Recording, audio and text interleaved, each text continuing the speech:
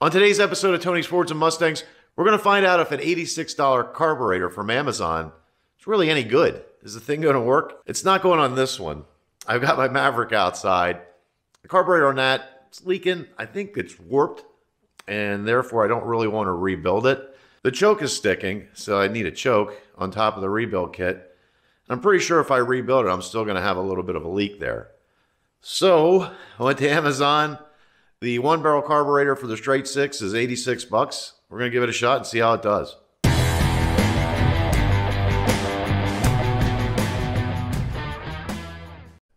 Okay, so here's my box from Amazon. I already cut this. Let's have to unbox it. How's this unbox? Oh, there we go.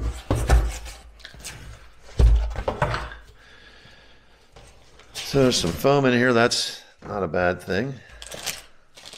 There's a kit here, has a gasket, a choke connection, and looks to be a vacuum line. Set that to the side there. Another piece of foam. Definitely China cardboard here. That real thin looking cardboard. Here's my carburetor. It's in a bag. Looks to be the right part. This one, get you in there a little bit. I don't need this. This is for a PCV valve. I'm just going to block that off. It's got the electric choke on the back. Not sure how good that is, but we're going to find out. What else is going on here? Oh, it doesn't stick. That's nice. The throttle linkage seems to work okay. Not that the Maverick's ever at, and it's never at this, right? It's always somewhere in here. The air idle screw looks to be all the way in, maybe. I'm going to turn this all the way in and then back it out a turn and a half. That's kind of default for any idle air mixture. And then we'll get a vacuum gauge on it and check it from there at some point. But it's after I get the thing on and get it hopefully running. I've heard from the reviews online that this, where the air filter element's going to screw in, that this thread's wrong. So I'm prepared to swap that out. But everything looks, you know, like it should.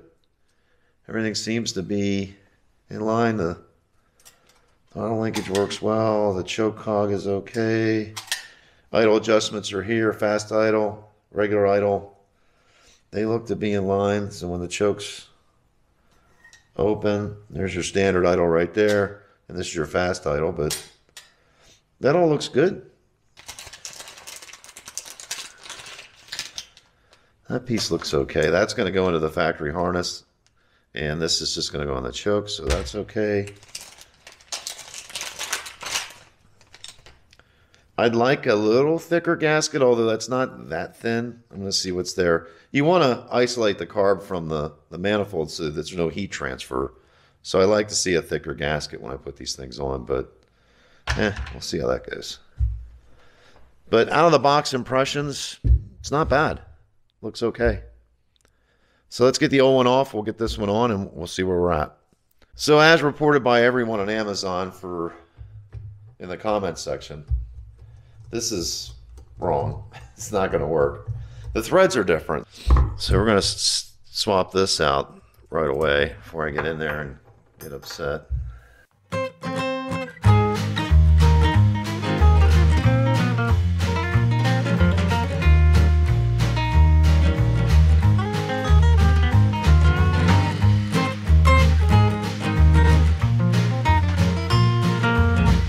So let's get this old carburetor off of here.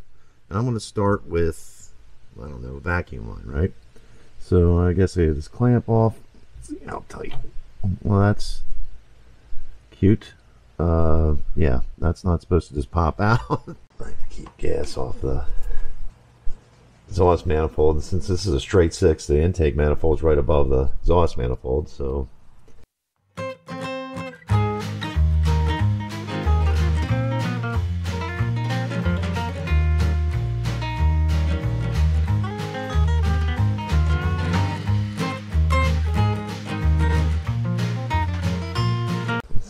gas we get out of this? Probably nothing. Yep, empty. Oh, rusty too. That's cute.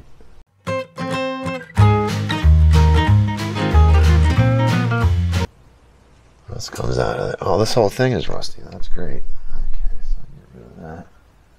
I got the one size fits all wrench. And that's perfect. There we go.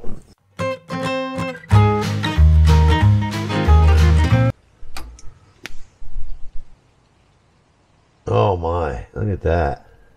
Just pouring out of that fuel filter. That could be a problem. An indication that I've got some rust in my tank, I think. Could be wrong, but probably not.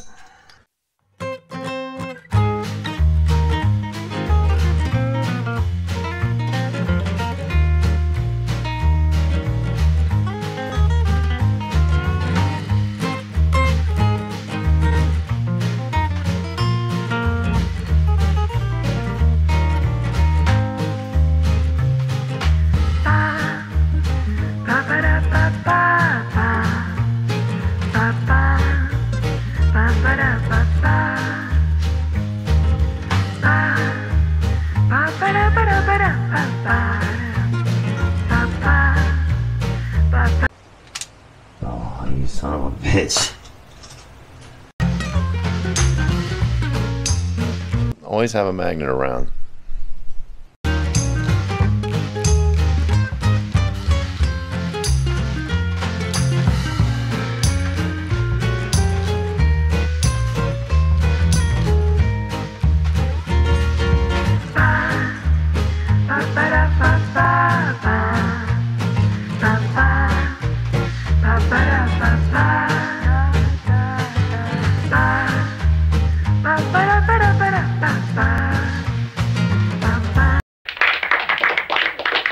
So let's compare these two carbs. This one is the OEM, and it's way heavier. This is way lighter, which I'm not sure if it's because this is aluminum or this is cast or this is from China. This isn't. I'm not really sure, but the Carter has definitely got more weight to it. It handles some things a little bit different. The choke still has the same connection. They supplied this in the box, which that's nice. I can use that. Everything else looks to be pretty much the same. I can't see a whole lot of differences. If you watch me pull this fuel line off here, the amount of rust that dumped out is scary, right? So that's either rust in the tank or rust in the line or both. But that may be what happened to my Carter. This front bowl might just be full of who knows what. So I'm going to address that here shortly. I'm going to put an additional filter in line to try to capture that. And it's a clear plastic one. That way I can see it and kind of know what's going on with it.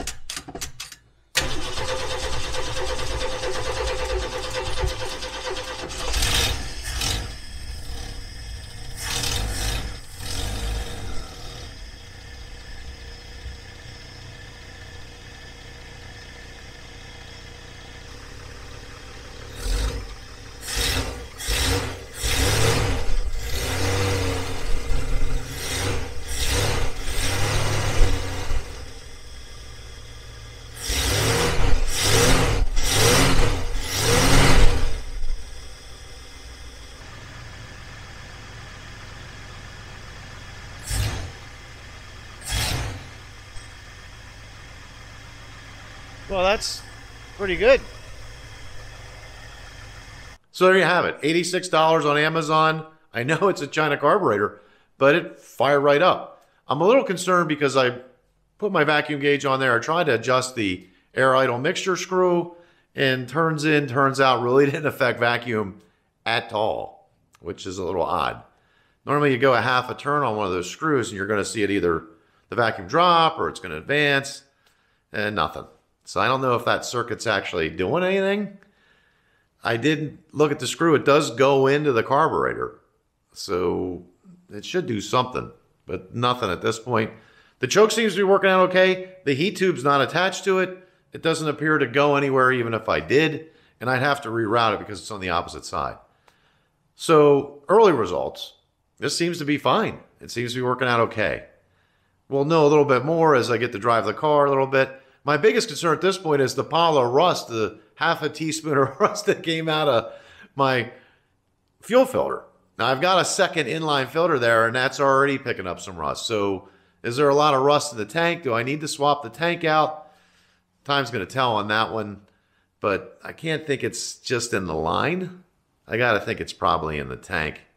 And maybe before I decide to drive that car to San Francisco, it might not be a bad idea to pick up another fuel tank. That way I'm not swapping out fuel filters between here and San Francisco. It's 5,600 miles. But time's going to tell. Like I said, so far so good. We'll get some miles on this thing. I'll report back to you and let you know how it's going. Thanks for watching. If you found this video helpful at all, please consider subscribing. That would be appreciated. Until next time, we'll see you.